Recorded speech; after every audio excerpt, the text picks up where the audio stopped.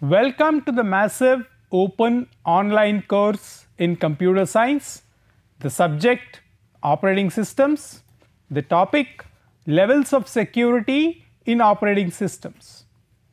It is true that to maximize the utilization of the available resources, multiple users will have to execute multiple tasks on the same set of resources, and therefore there is a need for an operating system to ensure that the resources are utilized optimally and the users are protected from one another, and there is no security threat from outside because every machine is now connected to the network. The network is the computer. The resources can be anywhere, the people can be anywhere, 24/7 operations. In all these cases, we need to have very clearly defined and implemented protection and security mechanisms built into the operating systems.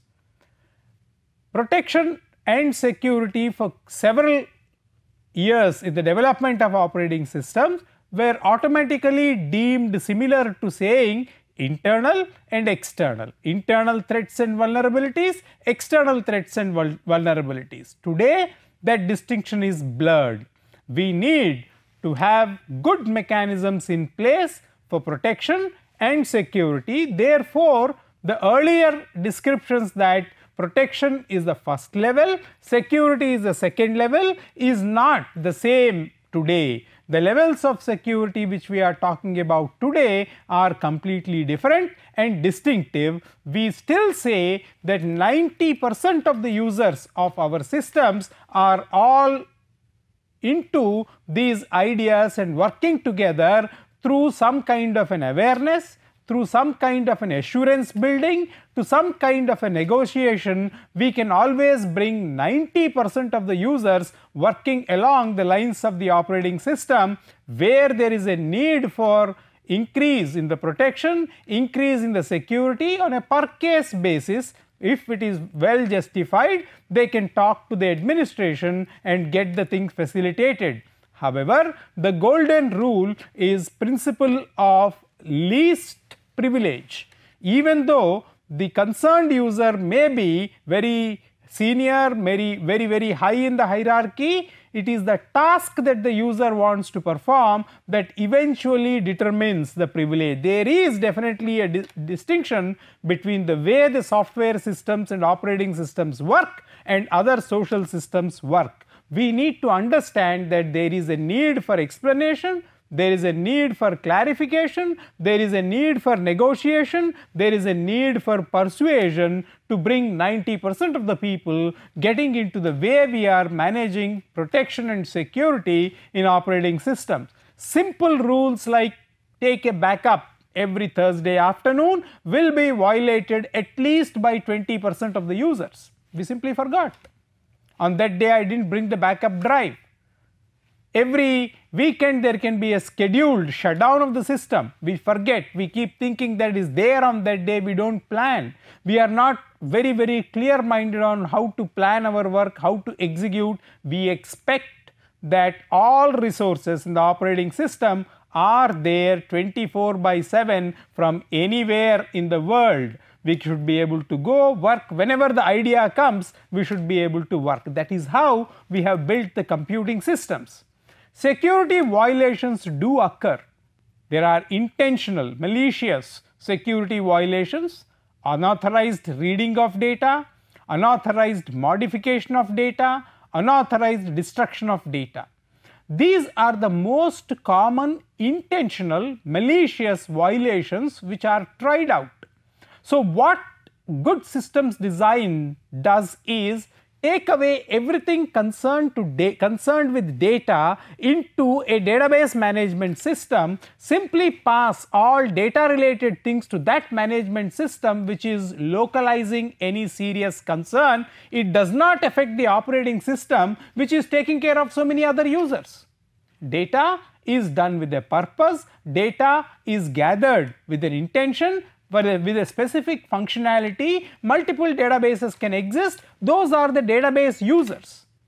intentional malicious security violation, people try to get at the data, and therefore we have kept it separate. Let it be dealt with separately. The remaining functionalities of the system are taken care by the operating system. The database management system talks very cleverly to the operating system, so that wherever there is a data breach, it will be something outside from within the data and data related activities that goes for the rescue. The breach can be limited, the breach can be localized, we can easily manage many breaches. Please do understand that we do not have the wherewithal, we do not have the technology, we do not have the financial resources to think of a huge stack of security layer protocols which will cost us a lot. We cannot spend so much time on security. In many cases, security is merely a perception. If there is a financial resource, we would rather increase the memory, we will increase the bus capacity, the way we spend our monies will be different. In the same resources, security happens more as an afterthought in the way we work, we budget, we build our systems. However, it is very important because today network is the computer, and the reasonable degree of assurance, persuasion, knowing the limitations of what the protection and security mechanisms are offering in a given system is a great help. We have to work around that. There are of course accidental violations. How will the security attacks happen? System calls. System calls remain the best way in which an application program can interact with the available code in the operating system. Operating system is also a piece of software. It is written by brilliant systems programmers. It gives you a direct way of working with the hardware very effectively and very efficiently. Application programs can be developed faster, application programs will work faster if the application programmer cleverly brings in the system calls into his program, and we have a way of managing how the system calls in an application program use the code of the operating system, make themselves more efficient and more effective in quick time across multiple users. So what we have done here is that we have given a wonderful facility for the system calls, and system calls remain the number one method by which a security attack can happen. An illegal set of parameters can cause a breach. So what we did was the entire system call implementation will happen with the active support of the kernel, and if a system call fails, it is simply aborted. We do not do anything, it will simply be passed on to the application program saying that there is an abnormal end, memory fault or something, and the entire core of the program will halt, come to a grinding halt, and it goes into the user saying that something happened at this time, you please take a look at it. A typical system therefore works by limiting its involvement. The system does not get so much involved with anything, it is only talking about where to position what. If there is an error that is occurring in the system call, it goes to the application program. If the error is occurring in the data related matters, it goes to the DBMS. So simple kind of a demarcation of how the breach can be handled is a great help which an operating system designer can provide. Break-in login process, most of us are very bad in keeping track of our passwords, telling the password in a manner where its confidentiality is still there or not there. We are not conscious about such things. Break-in of login process happens very frequently and very commonly. That is the next problem which we are facing, breaking of login process. This is very frequent. System calls are at least done carefully. People have been trained to use system calls. Good application programmers are there. However, as we move into building application programs across the network, we are not able to make secure programming. We seek language support. The earlier topic on security talks about language support. Java, for example, has fantastic built-in features for security. We are talking about extensions of the existing languages like C to make secure C. Memory information. Many systems do not erase the space before allocation. We are very notorious in taking care of memory which we sought, what we did with the memory, and while exiting we forget to clean up the memory.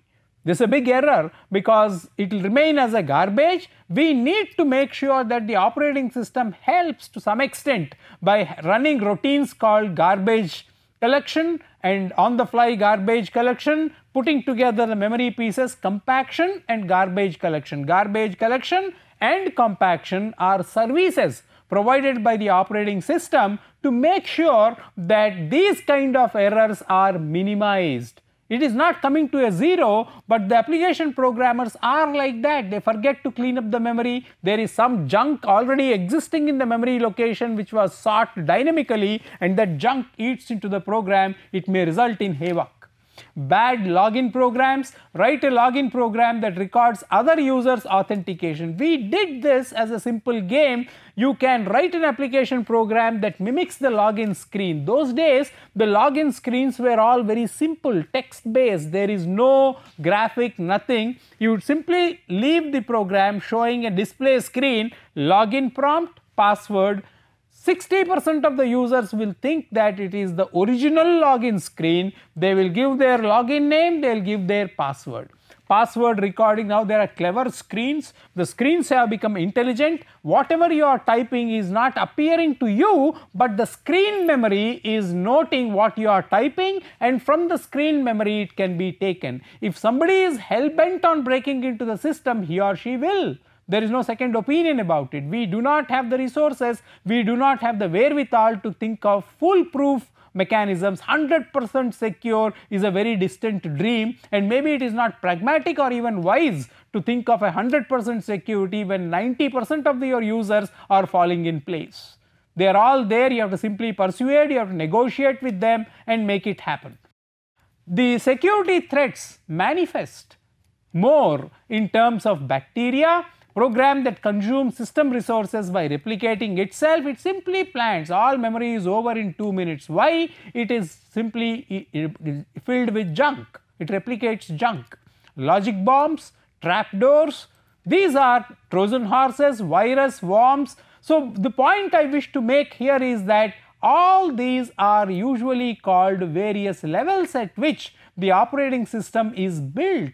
The way the functionality of the operating system, implementation of system calls, implementation of login processes, the memory information, the way they are cleaned, garbage collection, compaction, all these things are necessary to build that assurance amongst the various users that the protection and security mechanisms are all nicely taken care of, to an extent where we are able to marginalize the external security threat, the accidental security threat, to a minimum 10% of the exercise, and that is done separately. We keep talking about the 90% of the people who get benefited by the performance of the operating system on the response time, waiting time, throughput and the others.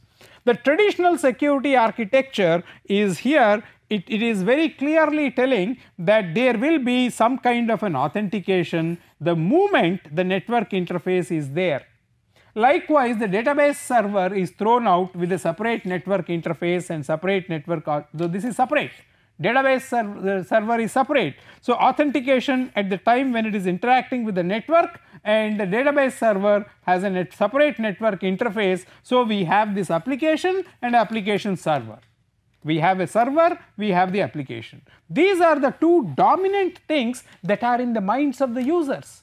At the time of network interface, we talk about authentication, and the database server is simply put aside with the network interface. Something happens in the network which relates to this entire exercise of authentication and network interface. That is how we have been architecting our OS level solutions, because wherever there is data, we simply think that there will be breaches, malicious, intentional, and that is exactly how we are diverting people also to tell that this is the place where the data is there. If you know data, if you have the data, data is power, information is power. What we keep telling is use of information is power. On its own, information is not power. We download everything, tons and tons of information is being downloaded. If you do not use it, it is not power. Information on its own is not power. The use of information, effective use of information, tells you the grade of the power that you can generate. So this is how we have been talking about the way in which we have been building the systems, and what happened in the traditional security architecture is that the authentication became a big bugbear. Passwords were given freely, If you ask the password, they will tell. We are very careless. We don't even remember the password. In a given week, every user would have gone into this spell, oh my god, what is the password that I have used for this particular package, for this application? We rackle our brains, invariably we will tell, I forgot the password, please resend some password, I will change it. Credit cards, number one security threat now. Credit cards, credit card numbers online, we do not know how the breaches are occurring. Outside of the data, financial institutions are the most vulnerable. It's not merely data, the financial institutions become more vulnerable, they have more robust mechanisms, they will go for credit cards, biometrics, they go for many other ways of talking about authentication and isolation. We should know when a breach has occurred how to quarantine that. How to quarantine a breach. At the earliest, we should be able to come to the IP address, we should be able to come to the user and say why that breach has occurred. How do we trace it? For so many years, we have been thinking that on the internet we will be anonymous. Now it is no more true. We are not anonymous on the internet. We can be tracked. We have built systems, we have built surveillance, we have built so many things that it is like that. And anything that goes into this kind of a system is not exactly the way the social system works, but it needs to blend. That is how we talk about it. Remote location verification, somebody has logged in our system, most of the times we block remote logins because it's a clear conduit for facilitating any breach, anybody can log in. Or if you want remote login, you have to provide a justification and then create a remote login for yourself. That's how it is. Design of secure operating system, we need to identify the users, the physical access, who can access the machine. There must be an identity card. One identity card will save so much of explanation, so much of analysis time. Just flash the identity card and then you can go ahead. Authentication of users, passwords, hardware keys, biometrics. Protection of memory, memory cannot be allocated to whichever application program is asking. There are access permissions, there are restrictions, file and IO device access control, allocation of the access control to general objects, enforcement of sharing, there must be sharing rules, sharing violations should be spotted by the system. All these are simply indicating that the functionalities of the operating system have become more and more intricate in design, more and more intricate in policy formation. The mechanisms will happen later, but then the policy formation in operating system is becoming more and more intricate. We need to guarantee a fair service. We simply cannot block resources. Inter-process communication and synchronization, logging of user actions, no system is perfect. We have made several compromises, we have made several adjustments, we have made several ways of building a system in the scenario of many conflicting interests. So, a particular implementation of an operating system would have done all this in this manner. Other system may be doing it differently.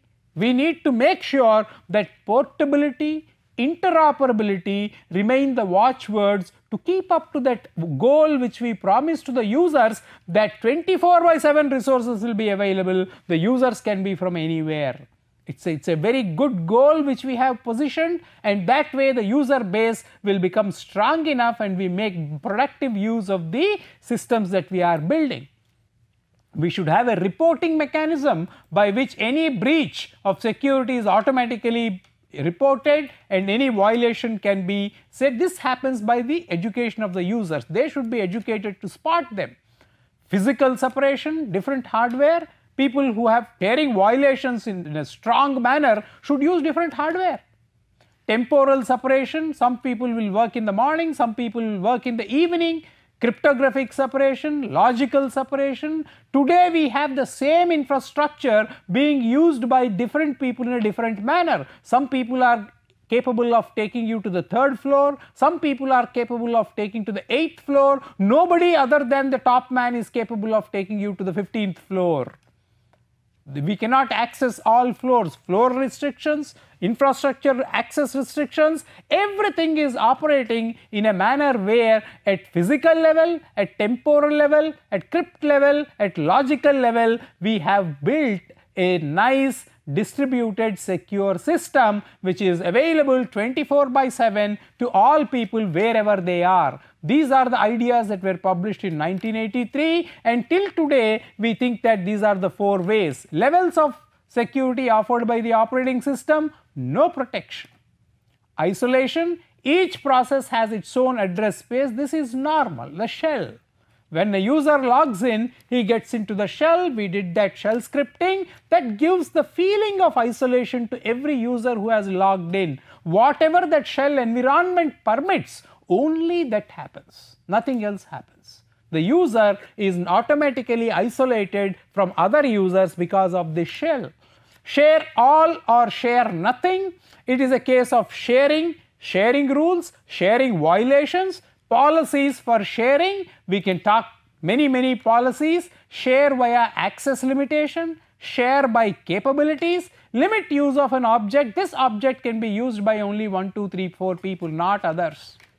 All people are not the same. There are categories of users. Users are created based on certain privileges. Users are created, classified based on the groups in which they must work because of the demands of the project or the work they are doing. Others are different users. So, for a given exercise, for a given purpose, or for a given task, we dynamically look at who can use, what is it that is going to be used, what for, at what time, at which physical location. These are the simple ways in which the functionality of the operating system is now becoming very sophisticated, and the conflicting demands of other 18 or 19 functionalities makes us do some compromises, well engineered compromises, and we say that this implementation does like this. This is how it operates.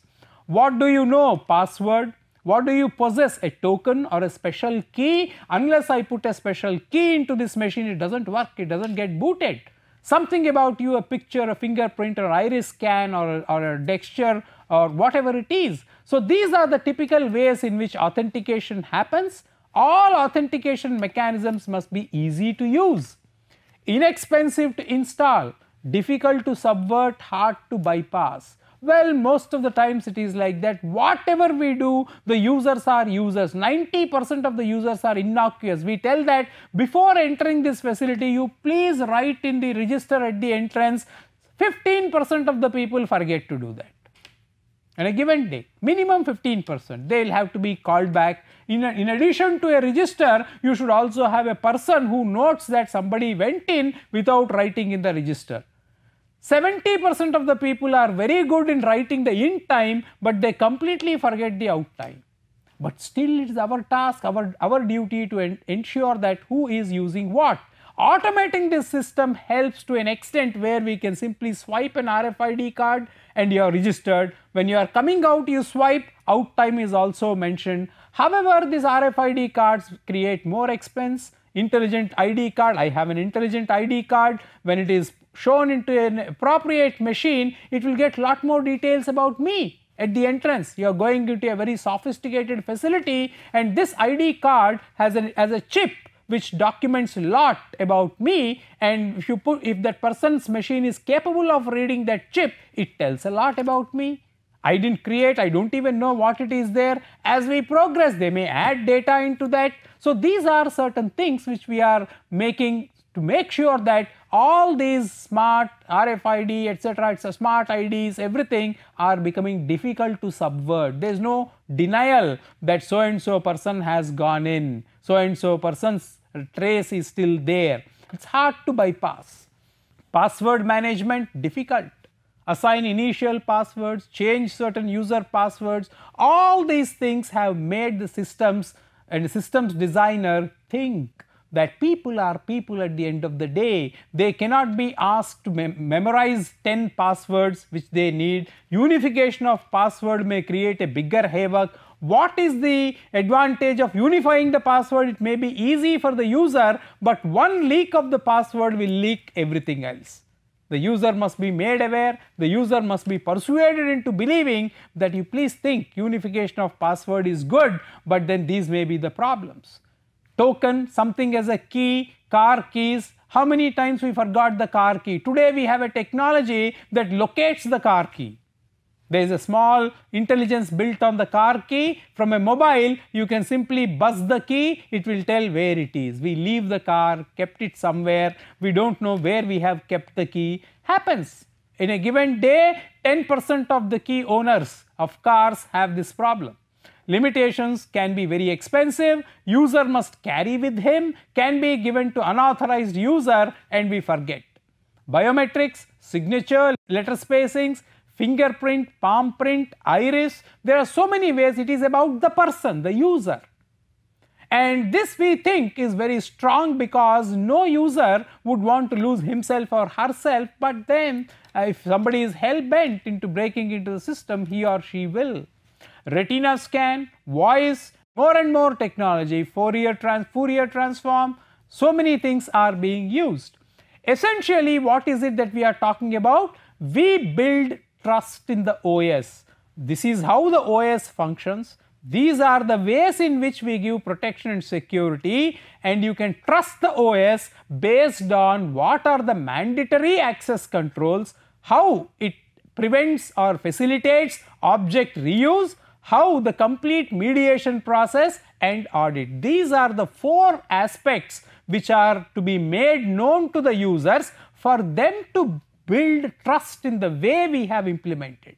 Once again, we keep telling we are not creating a 100% secure system, we are not building 100% foolproof systems. So, the aim of this topic is to see how by doing so many things at the operating system level, we increase the trust in the operating system across the minds of 90% of the users 24/7 anywhere on earth. Mandatory access control, this is something which is very, very essential for us. This is what tells discretionary, DAC is discretionary access control, where the systems administrator will normally we do not allow people to do this. But you have a justification, therefore we give you this access control, and we think that it does not violate the mandatory access control. But whatever is the mandatory access control that has been listed tells about the system. For example, people who bring their own pieces of equipment will have to go through a separate process. The equipment within my organization is managed.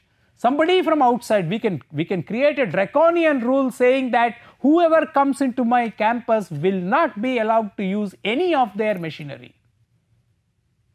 Or other way of doing it is, tell us what is the machine, you please tell us whether you want an internet connectivity, send us the IP address, quick time, within no time your machine will be connected and you will have an IP address you can connect to the internet. The choice is ours, we make a choice. The mandatory access control mechanisms indicate the level of trust we can confide in the operating system, because we know the OS is built like this. Object reuse, access control list, printers are accessible only to these people, the floors are accessible, object is a more generic idea. In case there is a breach, we have an audit, we have a complete mediation that is possible here.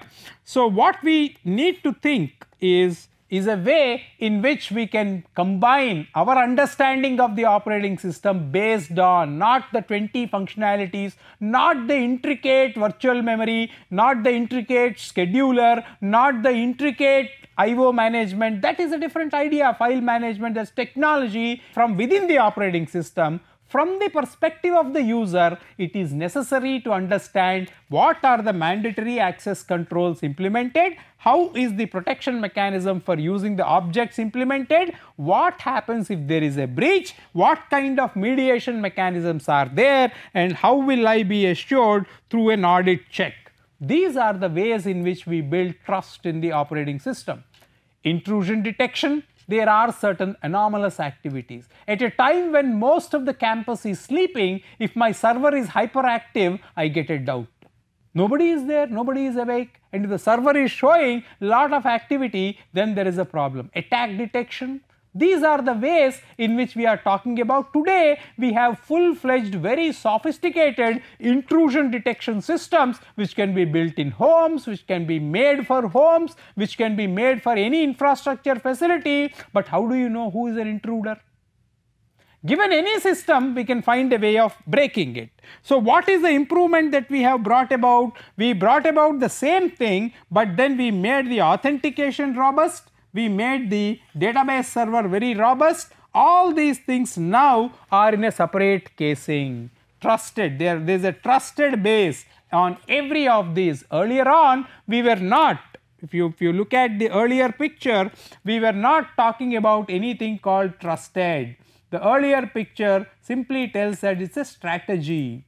Now, across all those servers, we have created a way in which this is what is the standard OS, where we have simply spoken about the raw servers, and then what we have done is we have gone ahead and built a trusted base. Now, into this, the audit, the logs, everything has come. We create a trusted path saying that these applications, these users have taken only this trusted path. If they have taken the trusted path, they can be trusted. There is no problem with that.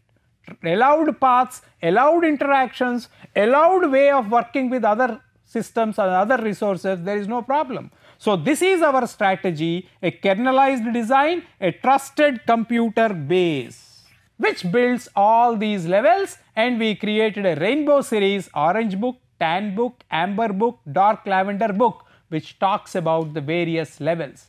Every book has its own problems. Every book has its own capability. It can take you up to a level. Beyond that, you are the concerned person. You are responsible for your work. The operating system will take you up to this far. Implementing the various book, dark lavender book is going to be very, very expensive. One system that has built aqua book, purple book, light pink book, many more. There are so many such things. Please understand that the rainbow series will give you multiple levels of security in the operating system. One good mechanism of having a formal verification testing is possible. This is all is the content of every book. The content of the book is clear: awareness training, background checks, separation of duties, split knowledge, policies, data classification, effective user registration, termination procedures, change control procedures. But the degree to which validation can happen, verification can happen, and testing can happen differs from each book. As you progress, orange book is the default, very easily maintainable one, but it is very simple. Dark lavender book, very expensive. Light pink, more and more expensive. Covert channel analysis, as we progress in this rainbow series, we have more and more cost associated with that. There are all levels which are described in this book: discretionary and mandatory access control. These are the ways in which we create multiple levels of implementing security mechanisms alongside protection, which are now dealt with together in a given operating system. Policies may be many. A particular operating system will implement a policy like this, tailored to that particular context, the way we are working. These are the ways in which you can feel trusted in the OS, and the OS can be trusted. The trust level of the users, the trust level of the OS are nicely manifested in this as per the books. The rainbow series of books is very important. Thank you.